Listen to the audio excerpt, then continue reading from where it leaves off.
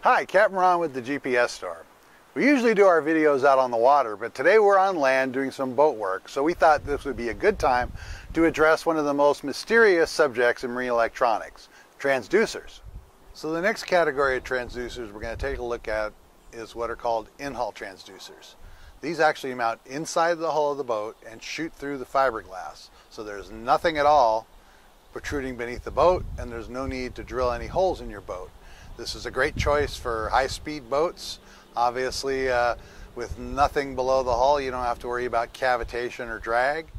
Because in-hull transducers actually shoot through the hull material, they can be a high-performance option for certain fishing boats. Large, high-speed center consoles benefit from a smooth-running surface. They solve the issue of finding a mounting location on popular step-hull models. And with plenty of high-performance, high-power options available, in-hulls are great for even high-end sport fishers. Among the many options from Airmar are the 600-watt adjustable P79 for inshore and coastal fishing, the 1 kW dual-frequency M260, and a range of professional-grade 1, 2, and 3 kW models that provide chirp-sounding capabilities.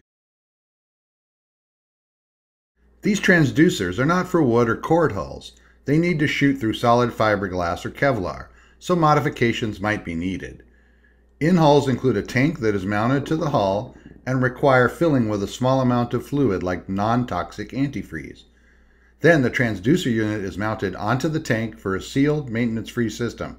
Since everything is inside the vessel, a separate water temperature probe is required. As with any transducer, location is key. First, you need sufficient underdeck access for installation and maintenance. It also needs to be located where it will remain below the waterline at all times. You also want to make sure the signal isn't being blocked by the vessel's keel or running gear. For boats with the room to install them, in-hulls are a great performance match for a range of sounders and MFDs, including powerful chirp options for stunning detail of fish and bottom targets. With a range of available options, you can find an Airmar in-hull for all major sounder manufacturers in any type of saltwater fishing, ranging from coastal, island, and inshore angling to chasing blue water big game fish like giant tuna, billfish, and sharks far offshore. To learn more about in-hull transducers, speak with the experts at the GPS Store or visit www.thegpsstore.com.